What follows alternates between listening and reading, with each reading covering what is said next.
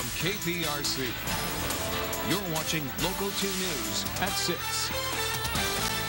Well, Brian Williams ended with the moon. We'll begin with the people who took us there. NASA brings tens of thousands of jobs to the Houston area, but sources say there is no money in the president's new budget for the program that was expected to follow the space shuttle. Good evening and thank you for joining us. I'm Bill Baeza. And I'm Rachel McNeil. Dominique and Jerome are off. Now tonight, NASA employees, contractors and businesses want to know what will come next. KPRC Local 2 reporter Ryan Korsgaard joins us now live from downtown. And Ryan, what is NASA saying about their budget?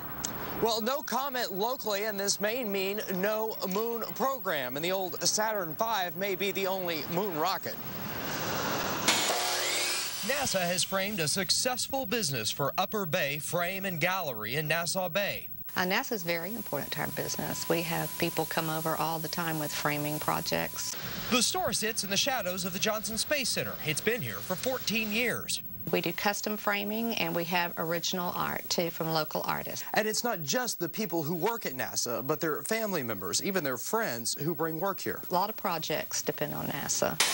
Now the president apparently wants to cut funding for returning to the moon.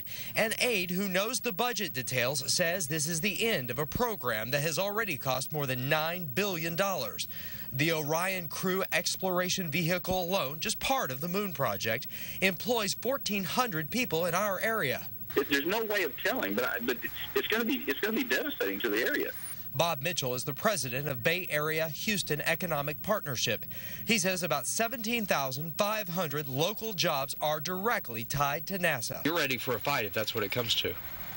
Well, yeah, we are. We're ready for a fight, and I can assure you that it's not just the Bay Area Houston Economic Partnership. This is the state of Texas. This is a national issue as well. I mean, nobody wants to lose, our rankings in space exploration. Locally, NASA is not talking about the still unreleased budget. A NASA associate administrator says his agency needs to concentrate on spaceflight. These other things, the political pieces, those will get solved in time, but right now we've got to take a maximum advantage of what we got and move forward. Now, a former NASA administrator put it this way. He said this would leave NASA and the nation with no program, no plan, and no commitment to any human spaceflight program beyond that of today. Now, we expect an official announcement on Monday at 2 o'clock. We're live near downtown. Ryan Korsgaard, KPRC Local 2.